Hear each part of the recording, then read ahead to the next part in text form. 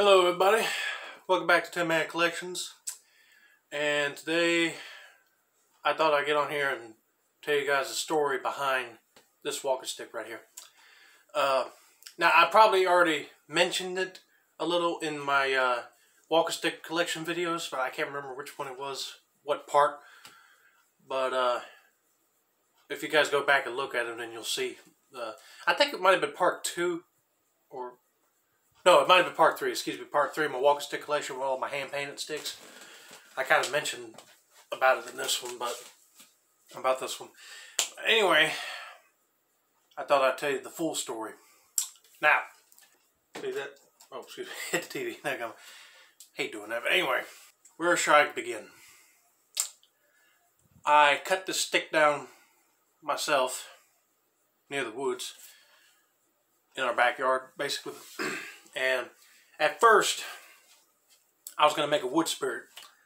And you guys already seen my wood spirits that were made by my great uncle. But I wanted to do my own. Well, this is how far I gotten. Just carved out a spot, like carved the bark off. And I tried using them wood chisels. I said, I ain't getting nowhere with this. So I said, instead of a wood spirit, why not paint the darn stick into a Christmas themed stick? That sounds like a good idea. So I painted this with an overgrown Christmas tree because I didn't draw the tree branches or anything. So what I ended up doing was doing that, and then I painted this part red, painted that part green, blue, brown, green, dark green down here at the bottom. This is a long stick, I'm sorry, but anyway, I did all that. And I said, wait a minute, I got an idea again. And I said, I love the circus and love clowns. And I said, I would make this my clown walking stick. So I didn't have no white at the time. And I painted this sucker right here over again. But instead of white, I used light blue for some odd reason. And I used the same light blue down at the bottom of the tip. Instead of brown, it would be light blue down there. And added dark purple eyes, nose, and a mouth. And I said, that don't even look like... People might think that's a weird looking stick, but I did it. Until finally I said, I gotta repaint this thing again because I don't like how I did it. So I said, what would be a good holiday? Halloween. I said, yes, that's a good idea. So I ended up painting the face first, and I went with the jack-o'-lantern, of course.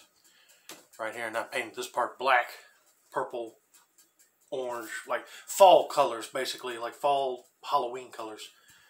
Kind of did it in a pattern this time.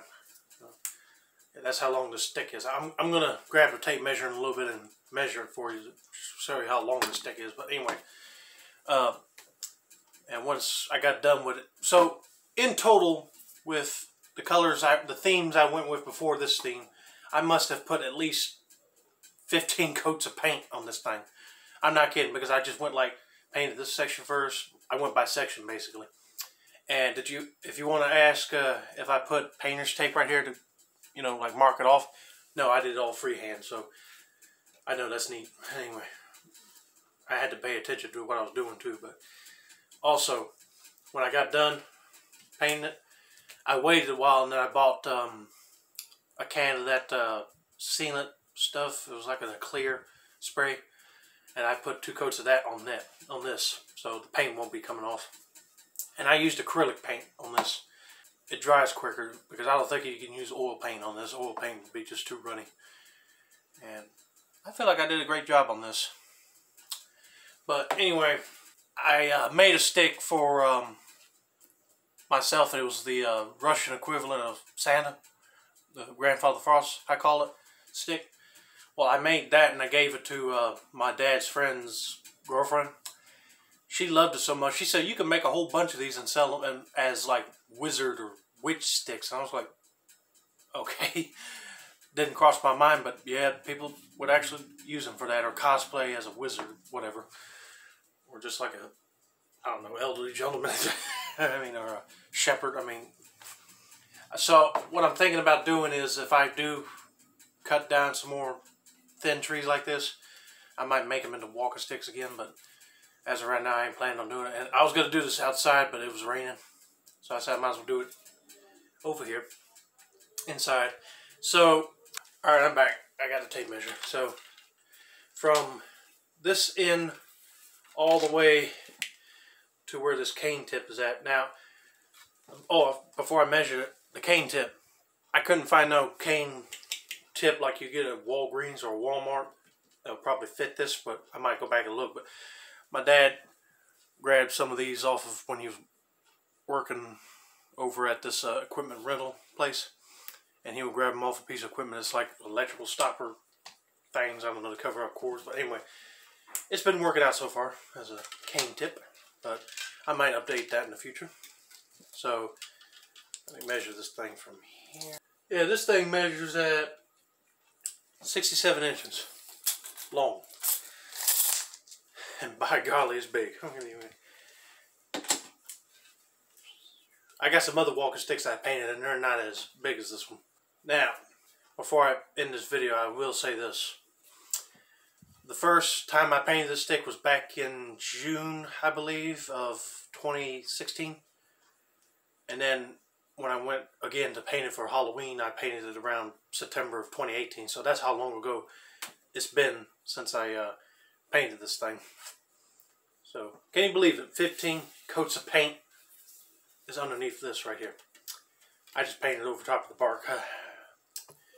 But I said maybe if I can find a good strong stick and the bark was starting to peel off, I could probably peel the bark off. But for right now, I like doing this right here. And you could paint over bark sticks too. So yeah, check that out. That is one mean looking jack-o'-lantern. Hope you guys enjoyed this video. Don't forget to like, subscribe, turn on the post notifications.